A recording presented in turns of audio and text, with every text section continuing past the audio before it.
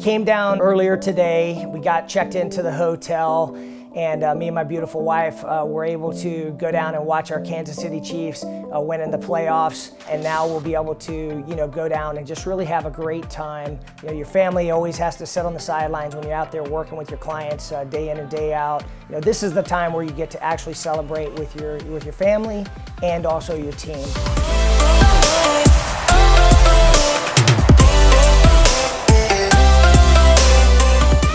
So tonight we're down here at the San Diego Hilton Bayfront, where top producing agents are being recognized for their performance throughout 2018. They're going to not only have this amazing award ceremony in the ballroom, but then afterwards our colleagues will be able to all get together. They're going to have a casino night. They're going to have happy hour prior to. So we're going to go down there and mingle a little bit with the industry folks that some of them we know and some of them we don't. And honestly, I'm humbled and honored that my colleagues nominated me to be the Realtor of the Year in the Award of Excellence for 2018 in San Diego County. Man, it's just an honor to be here tonight. We're gonna have a great time.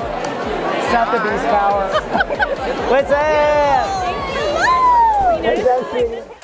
I wouldn't be where I'm at today without having an amazing team, to know that you have these people who support you throughout your year, that help you, get the recognition, and they're able to come and celebrate with you. It was an amazing night. There were so many great top producing realtors congratulated for all their great performance and production this year. Teams, individuals. I was nominated for Team Realtor of the Year, and I didn't actually win it, but guess what?